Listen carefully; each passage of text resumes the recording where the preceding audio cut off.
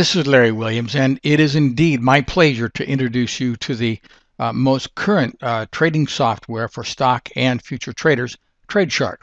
I'm going to be showing you TradeShark today with some of my indicators, old-time indicators, have been around a long time, but in new software. And some of these are unique to TradeShark. Let's first take a look at my electronic measure of accumulation going on in the marketplace. It's real simple. I'm going to teach you how to use this indicator right here, right now. We're looking at Google. And this works on, as you will see, futures as well as individual stocks. Notice Google is very strong in here, making a new high close. But look what was going on in accumulation in the market. Non-existent. Accumulation should match price action, and on this rally, there was no accumulation. By the same token, when we made a new low down here, accumulation was actually higher than where it had been prior. So there was divergence between price and accumulation. That's bullish, as you can see, just as this is bearish, as you can see. That's one stock. Let me show you another.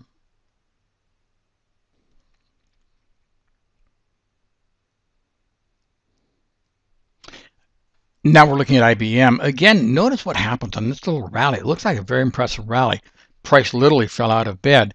But the underscore view, the X-ray view of the market, of my accumulation work, showed there was virtually no buying on this rally at all. It's no wonder it fell out of bed that much. Then IBM starts to rally. Why? Well, look at the big divergence between price action and accumulation. A lot of accumulation came into the market here, a little bit of a pullback. We're under accumulation in this market. It's time for it to rally, and it did. Accumulation is much stronger than price, and of course, we get a rally. That's stocks, but it also works in futures. Let me show you a couple right now. Soybeans have had one powerful move in May of 2013. Look what set it up. Look how price is much weaker here. It's back into these old lows, but not our accumulation technique. It's very, very bullish in the market. Just as before the big sell-off, price looked strong in this area, but the underpinnings, the accumulation of the market showed no. It was quite weak, and we would expect a decline in the marketplace. That's how markets move. We can get an inside view into what's going on. Let's turn our attention next to the S&P E-minis. Again, you can see the divergence that sets up between accumulation and price action, especially here. My gosh, markets look strong, price was, but price can be so deceptive.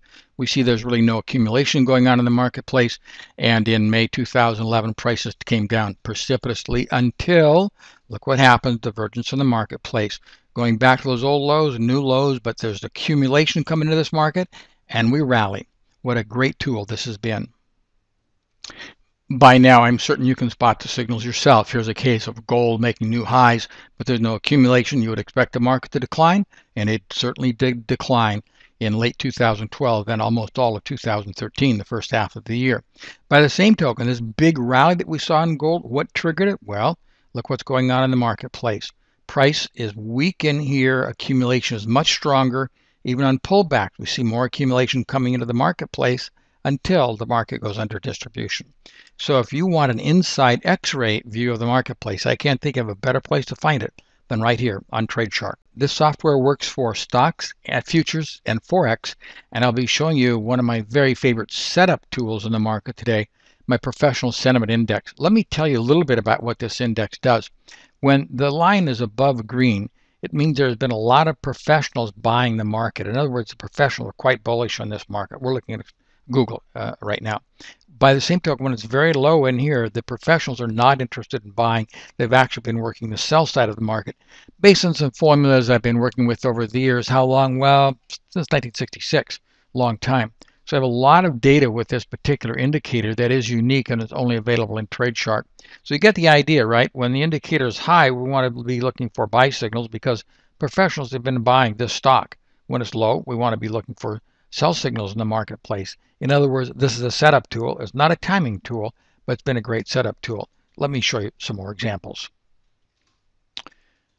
We're looking at IBM now, quite a different stock than Google, but by now you should understand the basic lesson. When professionals have been buying this market, they're at a high level of their purchases versus their total action in the marketplace. We should expect buy signals in the market to rally. By the same token, when it's very low, they have not been buying the market. I can actually measure their accumulation in the marketplace when they have a lot of their positions on the long side of the market, similar to the commitment to trade report. Well, you can see what typically happens when they get on that side of the market, we most always, not always, of course, nothing is perfect in this business, but we most always do see declines and rallies based on the intensity of the buying done by professionals.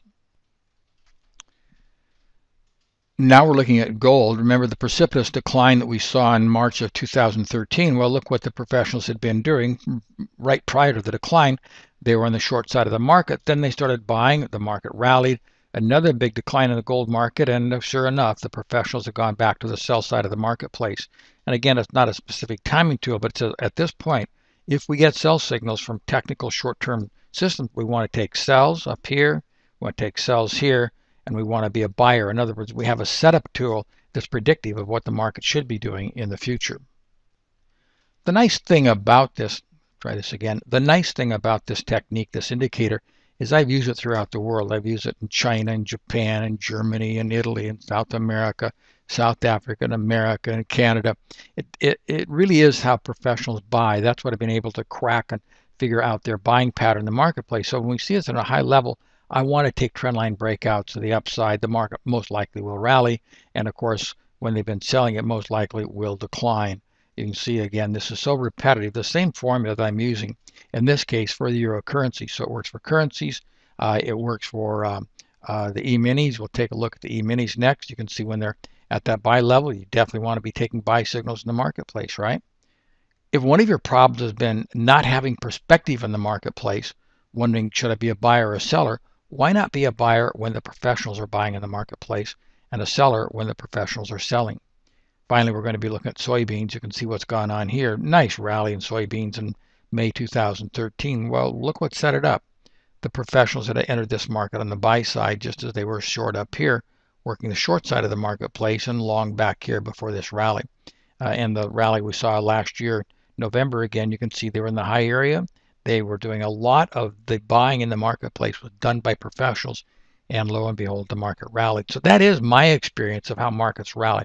Professionals really do make a difference. Here's the question. Do you want to be working on the side of the professionals or the side of the public? If you want to be working in the flow of what the professionals are doing, I think you're going to find the professional sentiment index invaluable, and you'll see it only in TradeShark.